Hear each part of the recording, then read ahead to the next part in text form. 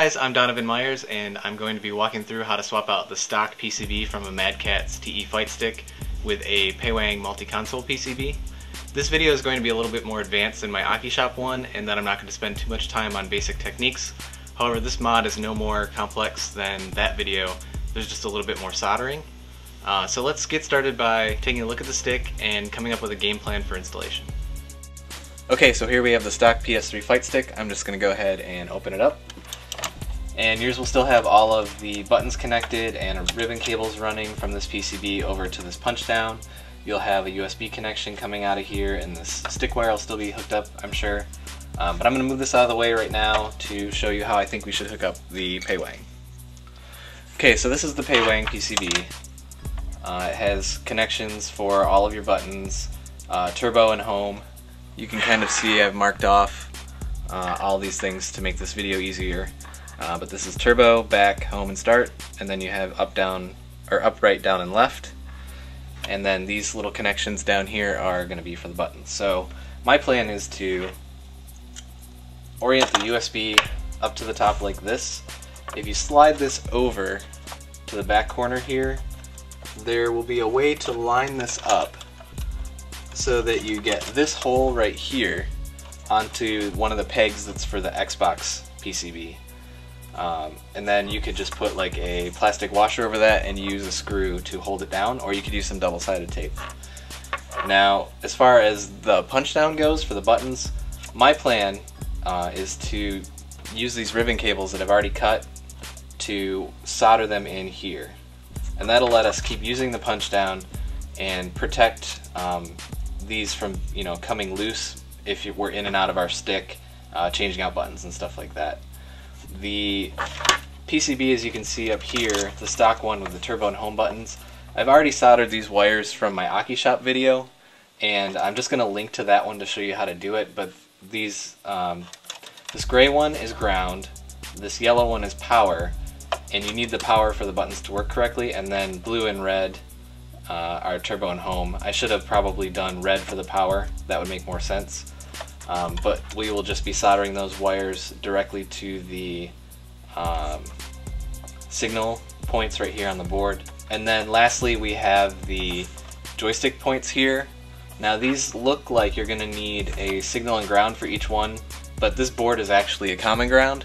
So what we can do is actually just desolder these off of here and solder in the up, down, right, left wires from the harness. We can reuse this harness here, and then just pick one to solder the ground wire to. And that's it for the installation. The only other thing would be to run the USB cable out of here. I already have a giant hole because at one time I had a Nutric jack in here. What you may have to do if you want to keep it clean is desolder the USB connection on here, run the wire through the stock hole, and then solder it back in. Or if you think that's too much of a pain, just make the hole bigger so that you can get the USB cable through. So I think the first step here will be to desolder these points on here and get the stick harness wired up. Okay, so I have my solder station heated up to 730 degrees Fahrenheit.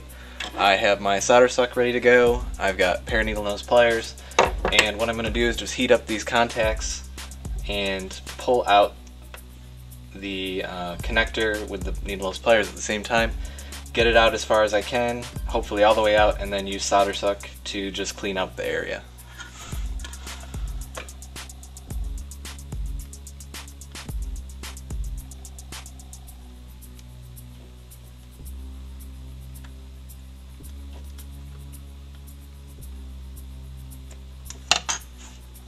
There you go, a little bit of force, I got it out. And I'll just continue to do the rest and do the solder suck at the very end. Okay, so as you can see, I have all four connectors out. The thing that worked best for me was putting the tip down here to start melting the solder, and then using the tip of the soldering iron to push down on the little points sticking out there, and then using my hand to pull it out the back while I kept applying heat. And that worked pretty well. Just watch your hands so you don't burn yourself. So next I'm just going to use the solder suck to pull all the solder out of here so I can get some wires in there.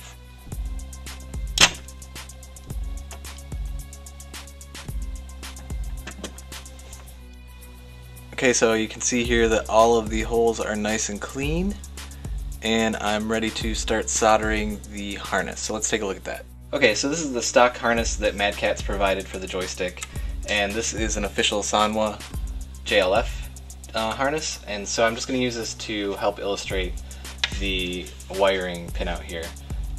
You can see on the Mad Catz here all the goop on one side. The opposite side of that, the far left pin, is the ground. So going from left to right, we have ground, and then right, which is the green on the JLF harness, left, which is yellow, up, which is orange, and down, which is red. So what I'm going to do is just cut the other end off of here and use that order to solder those to the Paewang PCB.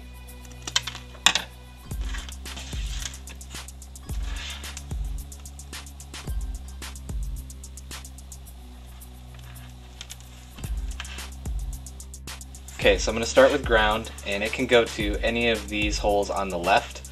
The left of these pairs are all ground, and they're all common ground, and the right are all the signals.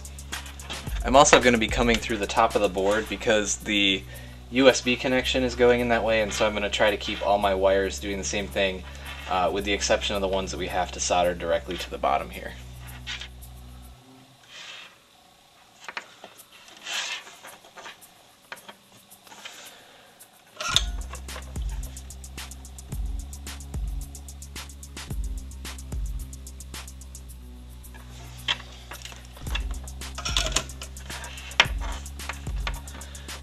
And then if you watch my other video, you know I'm a big fan of the tug test.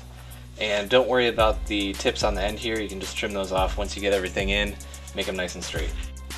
So the next one after ground would be right. So right would need to come through here.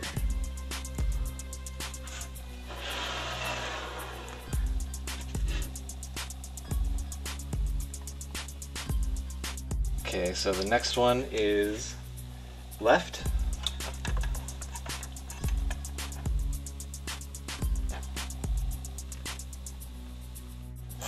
Next but not least, we have up, and up is the first slot here next to where I did the ground. You're gonna have to be super careful here not to let the solder touch here and cause a short.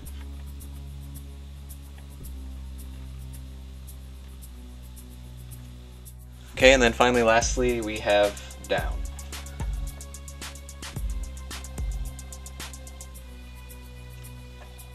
Alright, so the wiring harness is all wired up, and the joystick part of this is taken care of now. The last thing I'm just going to do is use my scissors or even like a little nipper to cut off all of these long points. There you go.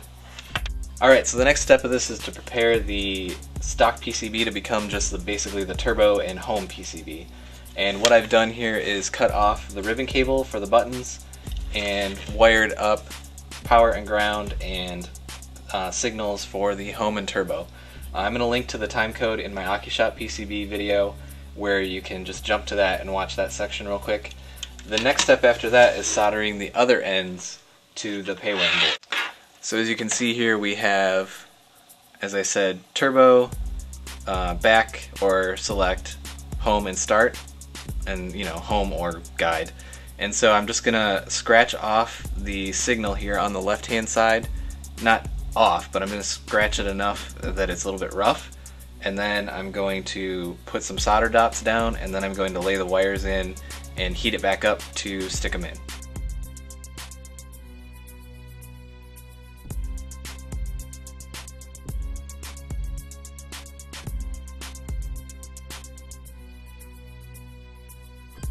Okay, so the home and turbo connections are made. I'm also going to connect into the ground and power of the USB cable. And something you might want to do, like they did on the other side with the USB cable, is put some hot glue over these just to hold it and protect the wires from wiggling it loose.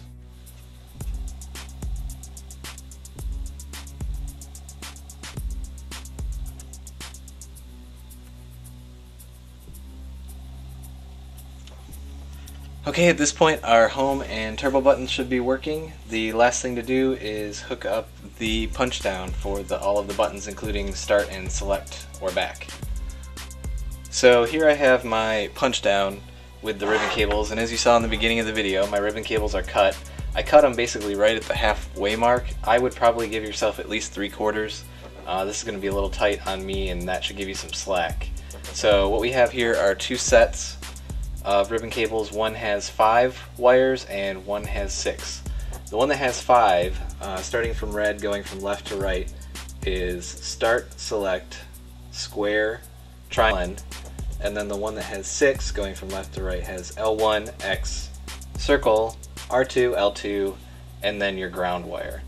The Paewang goes R1, R2, triangle, circle, square, X, L2, L1, and then ground. So I'm just going to go ahead and solder these through. One little thing before I get started, to make this easier, I'm just going to pull these out of here. You didn't even need to remove this from your stick.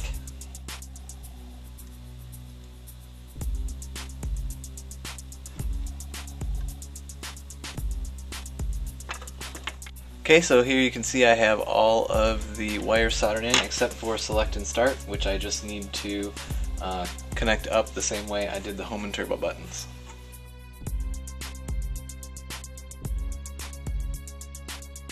Alright, and that's officially done with the soldering. All I gotta do now is put all this stuff back in the stick and test it out. Alright, so as you can see here, we're back to kind of where we started. I have the punch down put back in. My ribbon cables, as you can see, are coming over here to the Paewang, and they are tight. That is half is probably the shortest you could go on that cable and still get away with it. I have the joystick cable here ready to be hooked up, and these cables here I'm going to tighten together with a zip tie and get in there a little bit better.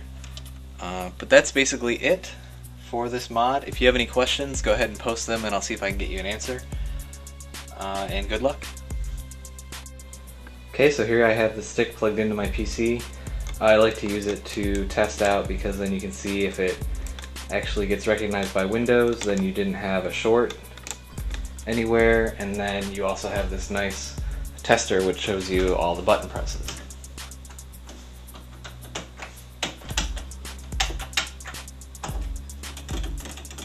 And we even have turbo.